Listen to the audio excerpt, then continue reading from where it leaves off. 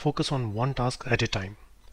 So what happens is that sometimes we have so many files opened simultaneously, and if you are working on a single task, you tend to get diverted to other tasks by looking at these files.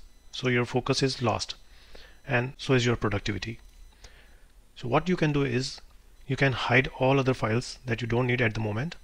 So to do that, click on that file and go to View, click on Hide. It will just hide the file. It is not closing the file. Similarly, go to other file, hide it. Or you can also add these buttons to Quick Access Toolbar. Right click and click on Add to Quick Access Toolbar. So the button is here now.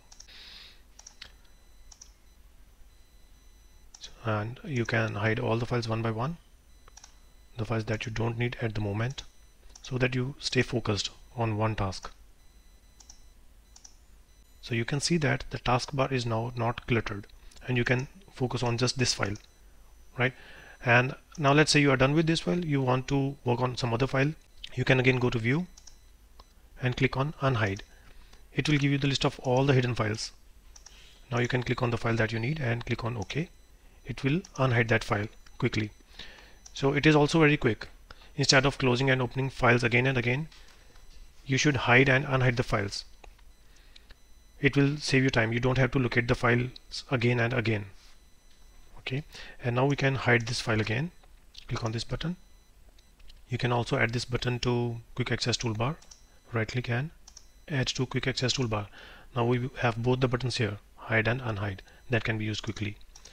Alternatively, you can also create a macro to hide and unhide all the files except the active one. So let me quickly show you how to do that. I have already created those macros, and I'm going to add those macros here in Quick Access Toolbar. Go to macros, and here we have those macros: hide all workbooks, add it, and show all workbooks, add it. Right? You can also change the icon. For example, to show it, we can use something like this, and to hide we can change the icon to something else, maybe this one. You can use any icon, it's totally up to you. So now let's say I want to unhide all the files. Click here and you can see that all the workbooks are now shown, right? And let's say you want to work on this staff file. Now click on this file to make it active, and click on this button to hide all other workbooks. So it is very, very quick when you use VBA. So this is a small tip to stay more focused and more productive. If you found this video useful, please like and share it, and also subscribe to my YouTube channel for such more useful videos. Thanks a lot for watching.